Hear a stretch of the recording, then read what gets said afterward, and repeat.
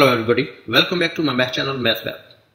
Let us start question number 11 from Pearson Edexcel A-level exam for Pure Math 1. This exam is taken in May-June session year 2024. Paper reference code is WMA 11/01. Figure 4 shows a sketch of part of the curve C1 with equation y equals to 12 sin x, where x is measured in radians. The point P shown in figure 4 is a maximum point on C1. Find the coordinates of P. We need to find the coordinates of point P. If you look at the figure, this is the first maximum and this is the second maximum. We know that this is the graph for the sine function, but there is some kind of transformation. You can see there is a vertical slash there, 12 sin x. Normally the value of the minimum value for sine function is -1 and maximum value for sine function is 1. You should memorize this. The value of sine is starting from -1 and this is the minimum value, and maximum value for sine function is 1. So to find the maximum point, to find the maximum value for y, you should use the maximum value for the sine function. Let me start this part over here. Y equals to 12 sin x. At maximum, sin x equals to 1. Maximum value is 1 for the sine function. Okay, so from here you can easily get the value of x.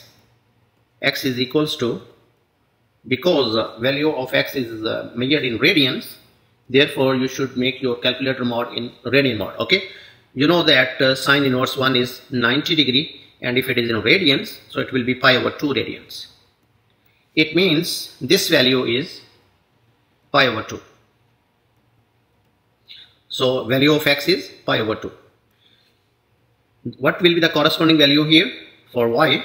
Because you are substituting sin x as 1, sin x is 1, therefore we can use value for sin x 1 and we will get the corresponding y value. So this value will be 12. So this is 12. But we need to find the second maximum. This is the first maximum. This is the first maximum. To find the second maximum value, to find the x coordinate, look at the figure. Here it is a complete cycle from here to here. This is a complete cycle. You know, starting from maximum reaches to the maximum again. So this is a complete cycle. So one period for sine function is 2 pi. If you add 2 pi this angle, you will get this corresponding value. Second maximum will be x equals to pi over 2 plus 2 pi. Because period of sine function is 2 pi. This is one complete cycle, 360 degrees. 360 degrees means 2 pi. So value of x will be equals to 5 pi over 2. This is the x coordinate of point P.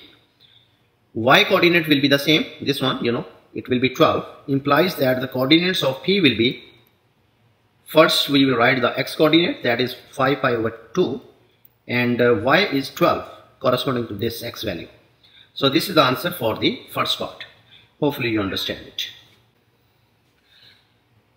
The curve C2 has equation y equals to 12 sin x plus k, where k is a constant, given that the maximum value of y on C2 is 3. Second part, find the coordinates of the minimum point on C2, which has a smallest positive x coordinate. So this is the equation for curve C2. Let me write this equation over here for the second part. Y is equals to 12 sin x plus k, 12 sin x plus k. In this question, there are two things given here. One is given that the maximum value of y is 3. Maximum value of y is 3. This function is given in sine, so maximum value for sine is 1, as I told you earlier. So you could use here maximum value for sine, that is 1, and at that point value of y is 3. It is given as well. So maximum value of y is 3. You know that y will be maximum when sine x equals to 1. So this is the first thing, you have to find the value of k here, and then we will go to find the minimum point on C2. First of all, let us find k by using this information in the first part. You can use here at maximum sine x is equals to 1, y is 3, it is given. Y is 3, it is given in the question, and we know that at maximum sin x equals to 1. Substitute these values here. So it will be 3, and then you can use here 12 into 1 plus k. So value of k will be equals to -9. This 3 minus 12, you get -9. So the function is 12 sine x minus 9. This is the function. Now we need to find the coordinates of the minimum point on C2. Minimum point on C2. Find the coordinates of the minimum point, which has smallest positive x coordinates. For this part, to find the coordinates of the minimum point, you can use here, at minimum, you can use the value for sine x as -1. I told you the minimum value for the sine function is -1. If you use here minimum value for sine function as -1, you will get the minimum value for y. From here, you can get the x coordinate as well. You know that sine x is minimum at -1 when it is equals to 270 degrees. 270 degree means 3 pi over 2. Actually, if you use calculator, your calculator will give you the answer negative pi by 2. Negative pi by 2 means this angle from here to here, you know. It will give you this one, minus pi by 2. But you have always measured your angle anti-clockwise, so this angle is always 3 pi by 2. Okay. You know, if you remember in degrees, it is 0, and here 90 degree, in 90 degree means pi by 2, and here pi 180 degrees, 270 degree means 3 pi by 2 in radians, and 360 means 2 pi in radians. Okay, so this angle is 3 pi by 2 from here to here. So you will get the x value here 3 pi by 2, and if you substitute this value there in this function sin x as -1, you will get the corresponding y values as well. So y will be equals to 12 into -1 minus 9, and y will be equals to -21. So this will be the minimum point. Minimum point has coordinates 3 pi by 2 and -21.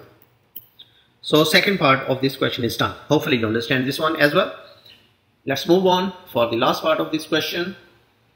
Now we have curve C3 that has equation y equals to 12 sine x plus b, where b is a positive constant, given that pi over 4 a, where this one is x, you know, and this one is y, where a is a constant, is the minimum point on C3, which has the smallest positive x coordinate. Find the value of a. You need to find the value of a. Very simple, just substitute this point in this equation. You will get the coordinates of, you will get the value of a. First of all, let me write this equation here. Y is equals to 12 sine x plus b. This is the equation for curve 3. Pi over 4 and a lies on curve 3. Therefore, you can substitute these values here. You know the first value is x and second value is y. So substitute these values there. Y will be replaced with a.